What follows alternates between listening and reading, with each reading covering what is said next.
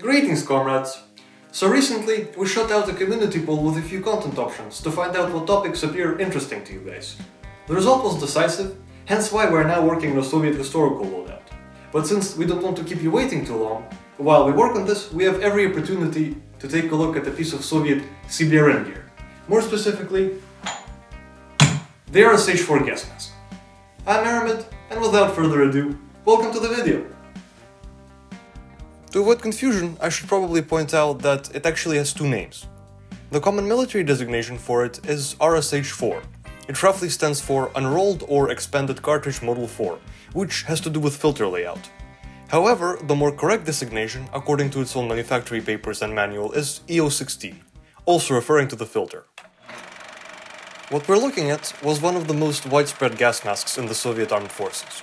RSh-4 entered production in the late 1950s to replace gas masks with older filter designs. It remained in service until the collapse of the Soviet Union in 1991, and probably later existed in some amounts in post-Soviet militaries. The RSh-4 gas mask is a somewhat modular piece of gear. It could be equipped with several different face pieces, additional filtering cartridges, cold weather outserts, and even different bags depending on the conditions and what kind of equipment or optical devices were to be operated while wearing it. It was designed to offer general protection from common threats related to the use of weapons of mass destruction, such as radioactive particles, biological or chemical combat agents. Specific protection was to be achieved with above-mentioned additional cartridges. This is by far the most sophisticated Soviet gas mask out of those equipped with a large dimension filter. It turned out so successful that pretty much all armed services adopted it alongside the military, and licensed copies were produced in many countries of the Warsaw Pact. Now, to the gas mask itself. We're very lucky to have a specimen in such a good condition. It is practically factory new, with most of its individual packaging intact. But unfortunately, we got it with no papers to use as a primary source for our review, as those only come one per crate. But don't worry, comrades. A session of digging through the Russian internet segment revealed nothing short of the original instruction manual for this exact gas mask, in which it is, by the way, designated as EO-16. According to the manual, the basic RSh-4 kit, like we have here, includes a filtering absorbing box, a face piece, a connector tube, a carry bag, and Antifog. In wintertime, the kit is additionally equipped with outserts for the goggles on the valve unit. Although the manual is in Russian, there are quite a few useful illustrations and instructional charts. I made sure to drop it on our Boosty and Patreon pages, so that those of you who need it can easily find it. It is absolutely free, but if you like our content and want to support the channel, you can also do it there. The links are down below. Looking at this face piece, you may say, "Hey, Aramid, but this is a GP5 mask." But trust me, it's not. Neither is it an identical military copy named something different. It is actually a SHM-41M helmet mask. When compared to the SHM-62 helmet mask used in the GP5, they do appear very similar. But the valve box here is significantly more projected, while the thread is oriented at an angle. I assume it is constructed this way to aid in the installation of a winter outsert. Apart from these differences, the masks are close to identical. The valve box has a similar overall construction, the goggles are of the same round design, with a slot for anti-fog, and the internal ventilation is the same, while the rubber portion itself seems to have been manufactured with an identical press form. The only other inconsistencies between the two are the markings. On the right side of the face piece, there is a stamp with a factory marking and the year of production, first quarter of 1964 in this case, as well as a press form number below it. On both sides, there are the usual size stamps.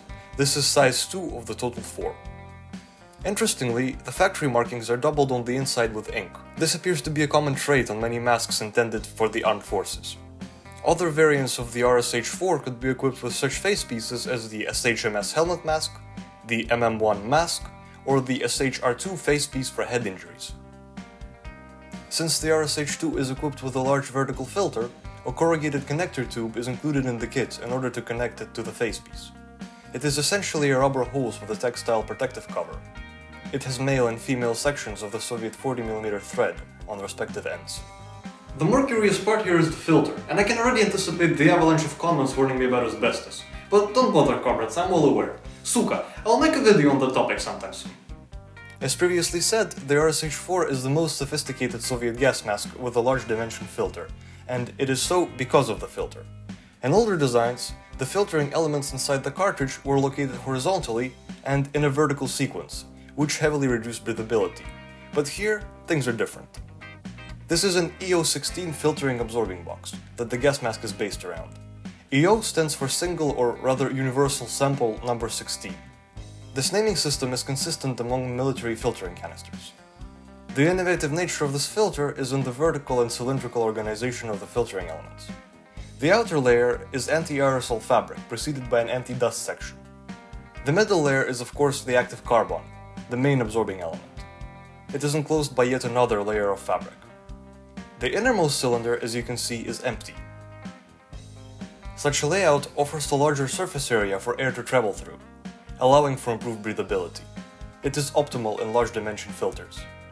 On the outside, the FPK is enclosed in a metal canister with structural protrusions, marked with its designation, day, month, and year of production, serial number, as well as batch number.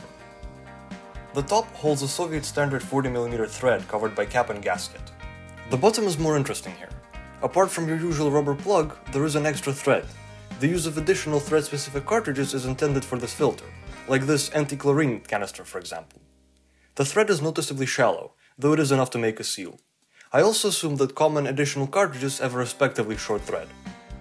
The gas mask comes in a bag made with more robust fabric in comparison to softer and simpler civilian bags. Many structural elements are also double-stitched. There is an adjustable shoulder strap and a waist strap, also adjustable. Unlike civilian bags, it has a metal clip instead of a tying loop. It has a subdivided main compartment and a side pocket closed with a single metal button. The flap of the main compartment, however, is instead closed with a buckle lock, the belt of which is linoleum. On the underside, there is a factory marking with the date of manufacture and a quality control stamp.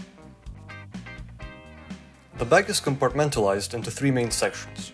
When the gas mask is disassembled, the first one is to hold the facepiece, the one along the front is for the connector tube, and the final one is for the filter.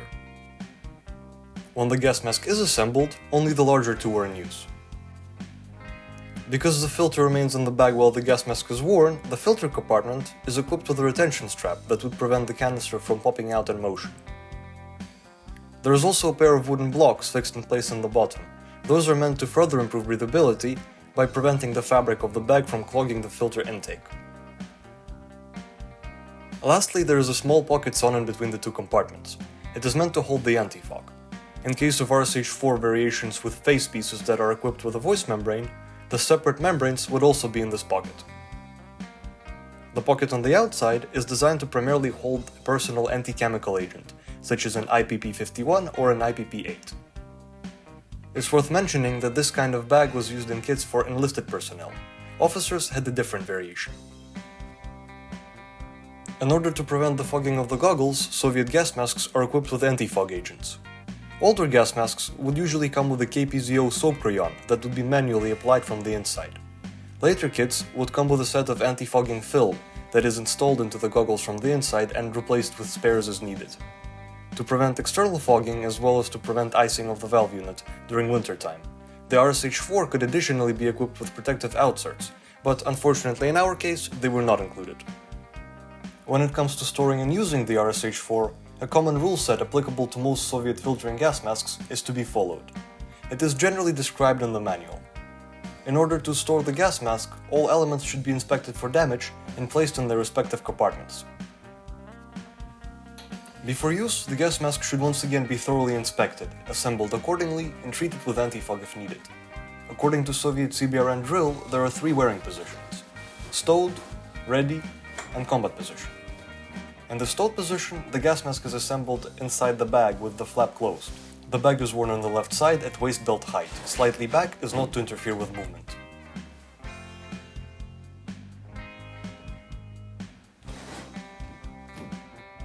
In the ready position, the flap is open, the gas mask is ready for use, and the bag is moved forward and usually fixed with the waist strap.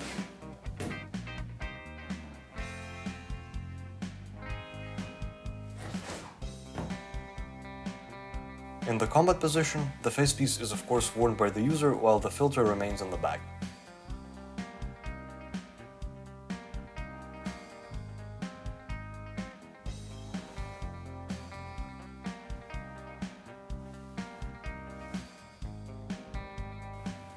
The RSh-4 was very abundant in the Soviet armed forces and other institutions, We will likely use it in our future loadouts and impressions.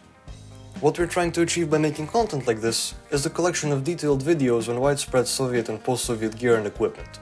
We will organize these videos into a set of playlists so that people from all over the world can access this knowledge for reenactment, airsoft cosplay, or purely from a historic point of view. So, wherever or whenever you're watching this video from, comrade, I hope that it was informative and that you enjoyed it. Давай!